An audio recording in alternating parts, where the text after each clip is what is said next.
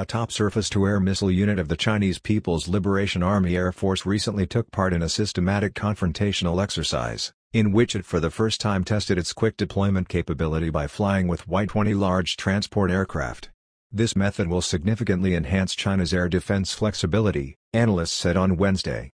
Stationed in southwest China's border region, a land-based missile battalion affiliated with the Air Force of the PLA Southern Theater Command participated in the Red Sword exercise and won the top award, the Golden Shield, China Central Television reported on Tuesday.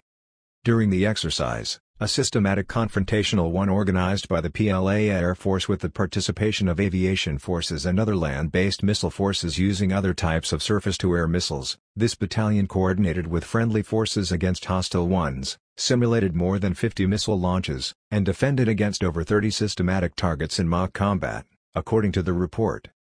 The exercise marked the first time this battalion tested its quick deployment capability by flying with Y-20 transport aircraft, as it mobilized across the country to locations including northwest China's Ningxia-Hubei Autonomous Region, North China's Inner Mongolia Autonomous Region and northwest China's Gansu Province, CCTV said.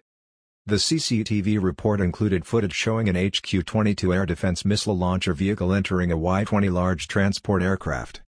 Long-range, rapid deployment of heavy surface-to-air missiles has great tactical and even strategic significance, as it enables the PLA to enhance regional air defense in a flexible manner, a Chinese military expert who requested anonymity told the Global Times on Wednesday.